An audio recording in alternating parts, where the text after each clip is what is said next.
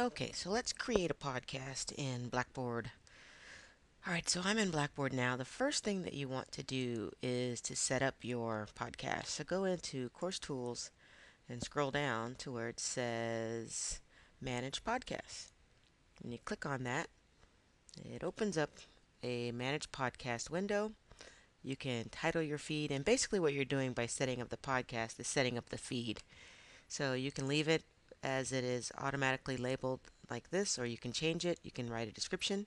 You can upload a file. I uploaded a little icon so that it shows up when people subscribe to your podcast. And then you want to click everyone so that you get this URL. And then after you save it, you want to copy this URL because this is how people subscribe to your podcast, how students will subscribe. Then you just hit submit and you're ready to go.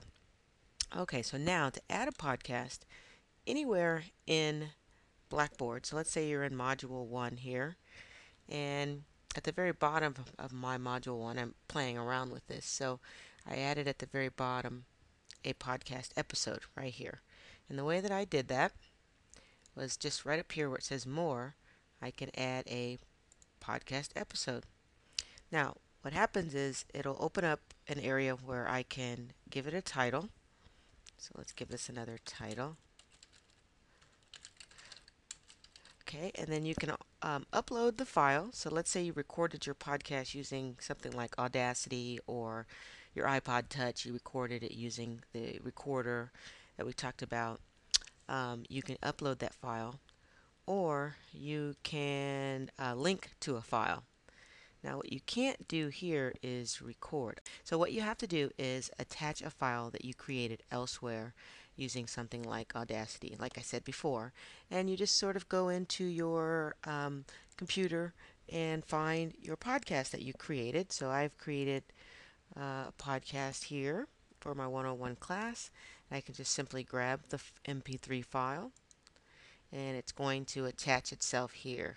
So now I can add files. So maybe I have an assignment that goes along with that podcast. So if students are supposed to be working on, say, assignment number 3 or 4, or assignment number 7, I can attach a file to it. Now, the good thing is that if it's a PDF file, those files will show up in the RSS feed. Okay, so I'm going to make the episode available, and I hit submit. And then that URL that I copied a while back, what I can do is go into iTunes. Here's my iTunes.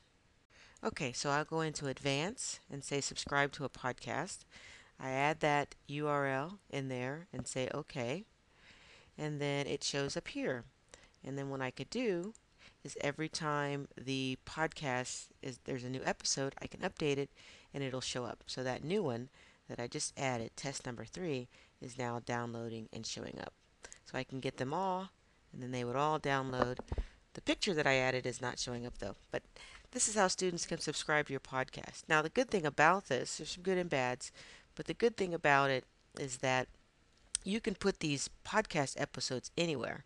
So you can see that I added these first two, or number 1 and number 3, here in Module 1, but I added another podcast in Module 2.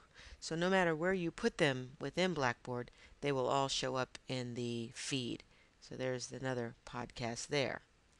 So all 3 of those that I added are downloading right now as we speak to iTunes.